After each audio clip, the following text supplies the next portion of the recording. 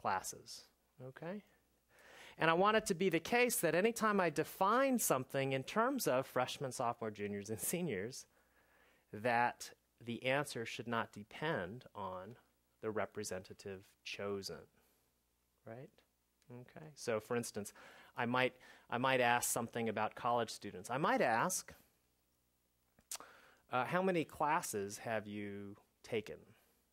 Right, there's a question I could ask of a college student. And the answer might depend on which class you're in, but it shouldn't depend on which person you pick in the class. And of course, that particular question is not well defined, is it, for the equivalence classes of college students? Because a freshman might take 8 courses or 10 courses, depending on what, wow, insane you are. Exactly. Okay. What is a question whose answer is well defined for the classes of students? Freshman, sophomore, junior, senior. It's an example of a question whose answer is well defined. Jenny? What year will you graduate? There seems to be some concern about that. But for the most part, what year you're predicted to graduate has a well-defined answer. Are you with me? Okay. We want the same thing for our definition of rational addition of rationals. Okay. Well, so that's a bad definition. It's not equivalent, and what the message here is the addition is not well defined. This particular addition is not well defined. So just to be very explicit, I'll say what we want. We want a notion of addition that does not depend on the representatives chosen.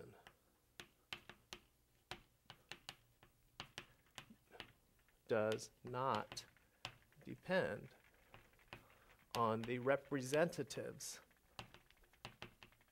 of chosen.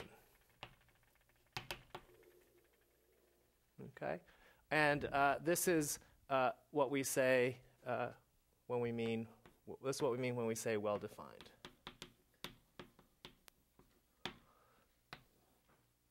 Addition of classes is well-defined. We want addition of the classes to be well-defined. Okay? Okay, so let's suggest another notion. How about this one? Here's another different notion of addition. We might look at, how about this? Let's let A over B plus C over D. I'll define that to be 0 over 1. There's a definition. Is it well defined? How would you check? You're smiling at me, you're smirking at me, because this is not the notion of addition you're used to. But I just want to know, is this notion of addition well defined? I'm adding any pair of fractions, and I always give back the same class. So, does the answer depend on the representatives chosen? No, in fact, the answer doesn't even depend on what classes you pick, right? Which is even another issue. Okay? It's well defined. So this is well defined. You can check. I'll let you check this. It is well defined. But it has a problem, and that is it's meaningless. It's kind of a boring definition, but boring. It's uninteresting. It would be not doing us very much good if this definition didn't have some meaning to us. Okay?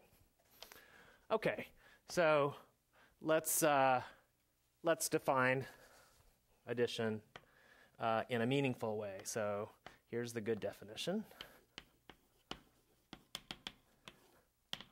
And this is the one we'll use throughout the rest of this course. A over B plus C over D equals, everybody should know this,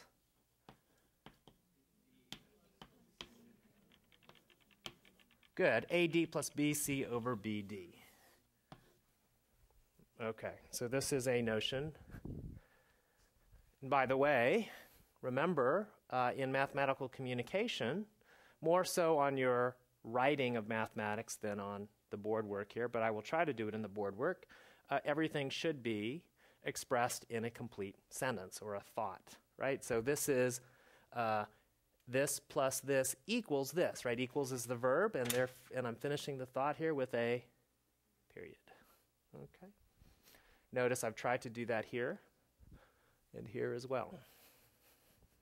Okay. Okay, very good. So this is the definition. What would I have to do, and you're going to do this on your homework, what would I have to do to show this is well defined?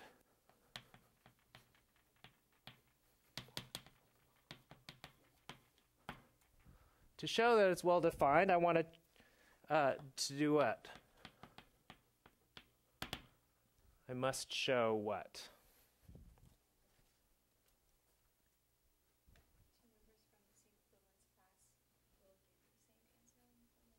Okay, good. So two members from the same equivalence class will give you the same answer. There are lots of course, several classes we're talking about, so I might change the representative here.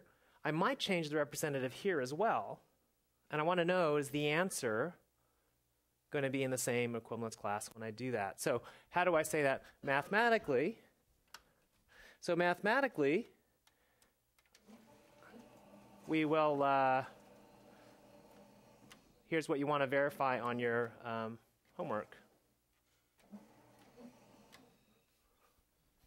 So to show that it's well defined, I must show the following.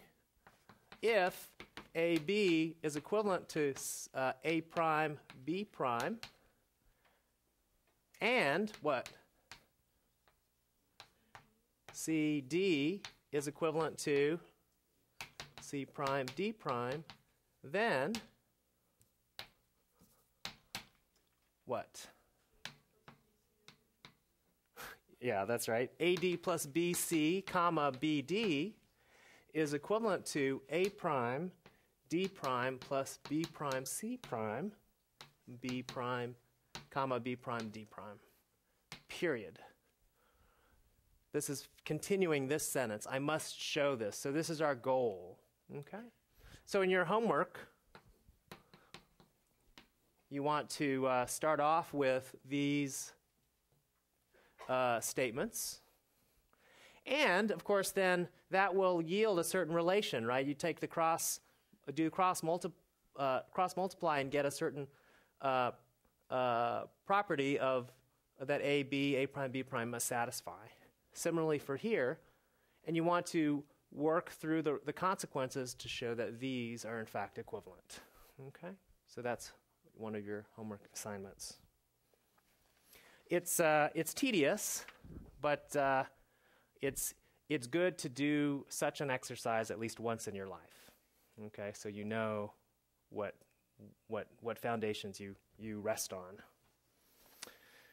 Okay, that's addition. What about multiplication?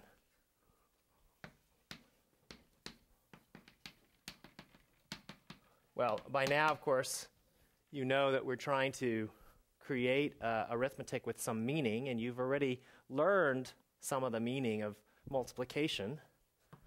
So it makes sense to do this the way you learned in grade school.